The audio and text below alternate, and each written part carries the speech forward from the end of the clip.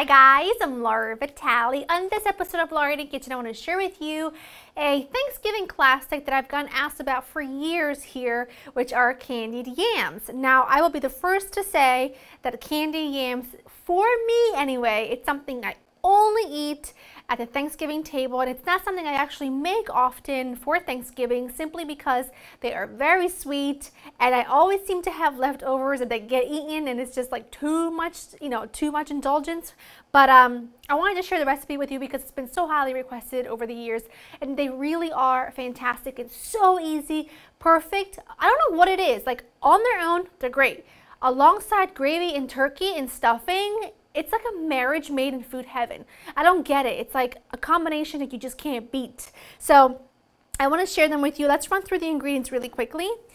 You'll need granulated sugar, brown sugar, small pinch of pumpkin pie spice, lots of butter. These are some roughly chopped pecans. You need some sweet potatoes and some salt, and that is it. It's really a basic recipe, but so good. The first thing you want to do is, of course, peel your sweet potatoes. It is important that you don't cut them too thin. So you can see these are probably about an inch and a half thick. You want to make sure they're not too thin, otherwise they are going to fall apart, and you want to try your best to get them all about as even as possible in thickness. Now that you have those ready, what I have here is a pot with some water, not to a boil yet. Add in a generous pinch of salt. It's really important that you salt the water. Otherwise, if your sweet potatoes aren't salted, what happens is there's just really one note of sweetness and you don't really taste the sweet potatoes because salt is a flavor enhancer. So it's just going to make everything taste better. And it's also important that you don't boil potatoes. You start them in cold water, not in hot water. Otherwise, they're going to cook unevenly. So by adding them to cold water, these are just little skins of the potatoes that are stuck on there. By adding them to cold water and cooking them all together and bringing the water up to temperature together allows the potatoes to be cooked from the inside out. All I'm going to do is over high heat bring this to a boil. Once it's to a boil, I'm going to reduce the heat a bit just to let them simmer for exactly 10 minutes, and then I'm going to drain them and put them back into the same pot, and when we're there, I will show you the next step. Oh, get your oven preheated to 350 too. So once you drain them, remember you want to simmer them for 10 minutes once the water comes to a boil, and once you drain them, put them back into the same pot, and then just go ahead and add your butter and both kinds of sugar along with a small pinch of pumpkin pie spice. You won't really taste the pumpkin pie spice, like it won't taste like a pumpkin pie, but I think that that little tiny bit makes a really big difference. And all I'm going to do, let me just grab my little hand towel, bring it closer to me. All I'm going to do is I'm just going to kind of cook these together until I can see that the butter has started to melt and kind of made the sugar melt a little bit as well.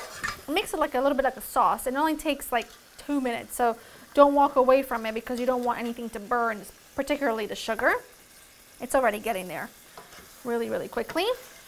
Just keep an eye on it for the next couple of seconds and it'll be right where we want it. Looks good, and you just put this in your casserole dish like that, and we'll spread things out. Just make sure you get every little bit of goodness out of there. And then what I like to do is just take my time and try to get things to be in one layer if I can manage. That looks good. And then at this point, you want to put some aluminum foil, and you're going to pop these into the oven. Remember, your oven is preheated at 350 at this point. You're going to pop these into the oven at 350, covered for 10 minutes.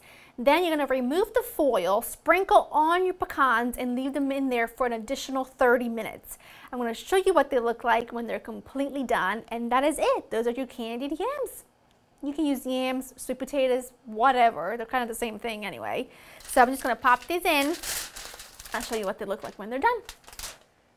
These went in the oven covered for 10 minutes, and I took the foil off and I sprinkled on my pecans, and I let them stay in there for an additional 30 minutes, and they are perfect. They are tender.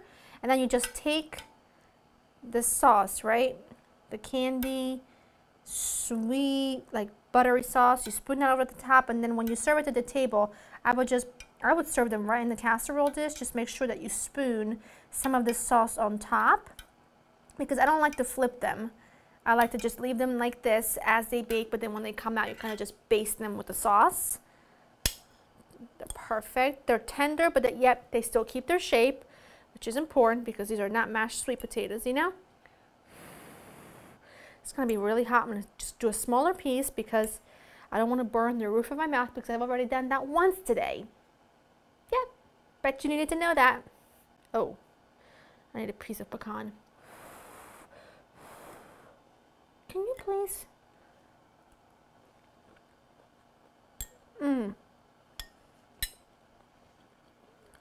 It's so lovely and crunchy from the pecans.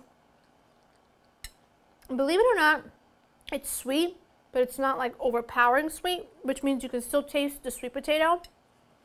It's really awesome. Go to Laura in the Kitchen and get the recipe. I hope you enjoy spending time with me. These will be a great addition to your holiday table. The recipe is waiting for you, and I'll see you next time. Bye-bye.